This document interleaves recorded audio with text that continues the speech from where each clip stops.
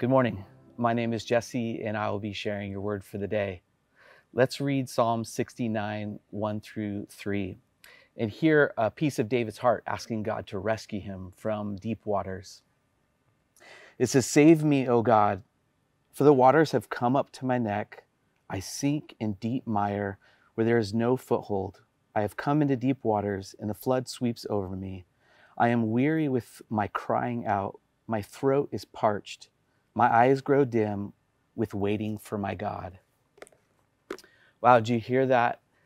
His throat was parched from calling out and crying out to God for help in desperation. He continues to say in Psalm 69, 13 through 18, "But as for me, my prayer is to you, O Lord, at an acceptable time, O God, in the abundance of your steadfast love, answer me in your saving faithfulness. Deliver me from sinking in the mire.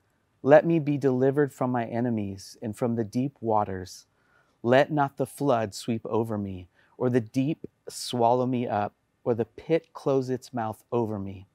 Answer me, O Lord, for your steadfast love is good, according to your abundant mercy.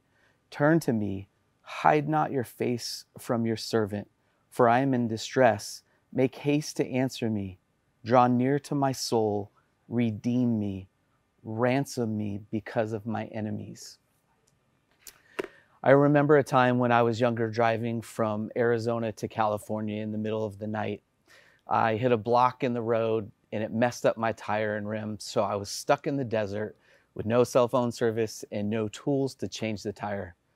On top of that, it was super dark out and no one was on the road, and I wasn't sure how I was going to get help. Thankfully, someone stopped and helped me get a small spare tire on so that I could make it to the next town. I could not drive very fast on that tire, so it took a long time. And that early morning, I finally made it to Yuma, and someone else helped me replace that tire so I could make it to San Diego.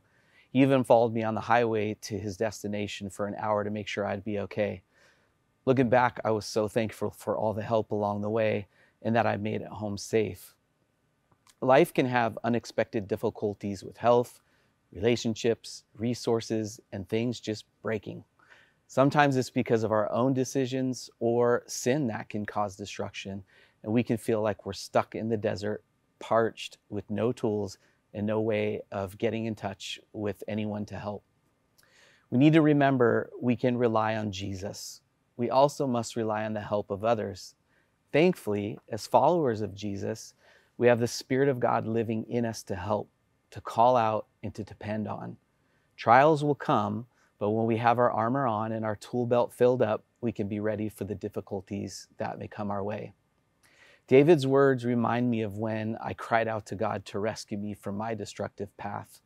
I needed his help, his forgiveness, his mercy, and Jesus did. He renewed and healed and restored my life and gave me a new purpose and a new desire to follow his path. So I want to encourage you today to keep making time for God in your life. Get in the Word and spend time with Jesus daily. Reach out for prayer, attend a service, join a life group, serve in a ministry, attend Celebrate Recovery, so that you can build an accountability and support team around you. Then when a storm comes, you'll have a rescue plan in place with the support needed to get through it. Be encouraged that the Lord hears your prayers and he will not leave you. In Psalm 46, God says, "He is our refuge and our strength, a very present help in trouble." The reality is that there will be difficult times, but God promises to be our refuge. If you are not yet a follower of Jesus, don't wait. You can accept his love, forgiveness, hope, and eternal promise today. Please reach out to us so that we can pray with you. Thank you for listening and spending time with us today. Have a blessed day.